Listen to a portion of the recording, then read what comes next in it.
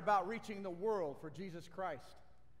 It is what God has called us to. It is the high value. It is the mission for our life together. It's why we exist.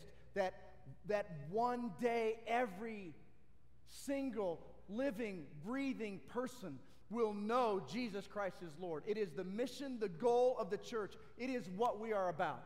People look at the church one of two ways. It's either a force or it is a field. And I'm telling you, this is the reality of how people all across America tend to look at the church, one of two ways. If the church is a field, then we fence it off, and we protect our crops, and we do our thing on our field, in our turf, and we try our best to just keep everything clean and tidy. And every person who is deployed in ministry, every single person who's here in the church, they all have a ministry to the church.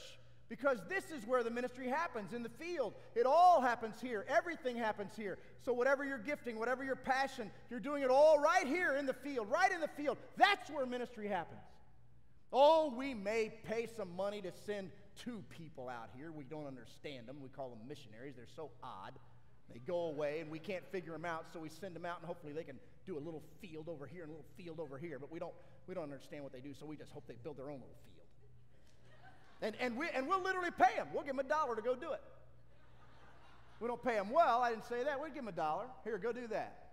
I heard that everybody lives below poverty there anyway. It's third world country, so you won't need much. So we'll just keep you poor too.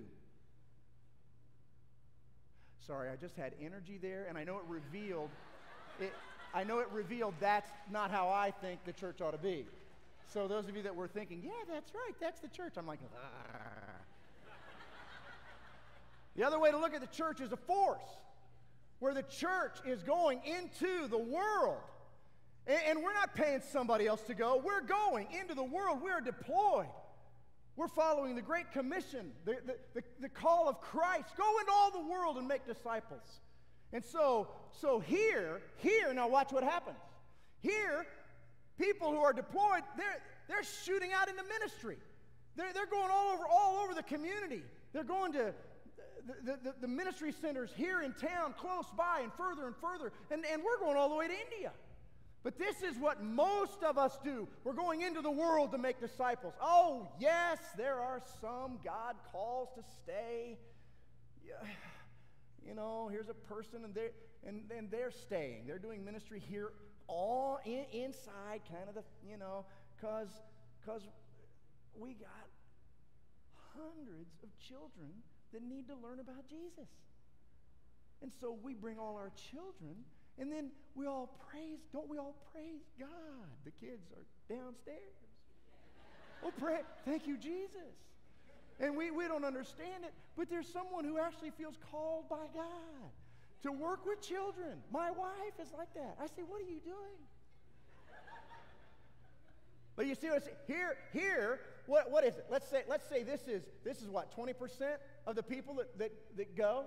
80% stay? Huh? That'd be right? Well, here, 80% are deployed.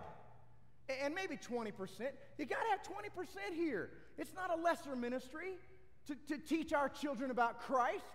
It's not a lesser ministry to do work here in the church for our students and teenagers and help them build faith. It's not a lesser ministry to do a small group ministry here or to run cameras so you can all see. There's nothing inferior about that. It's just let's recognize God calls, when you read the Bible, give away my bias again. If you read the Bible, you discover God calls most of us out and some of us in to nurture and equip and teach, right? This is a perversion of the Scriptures. You don't see that anywhere in the Bible.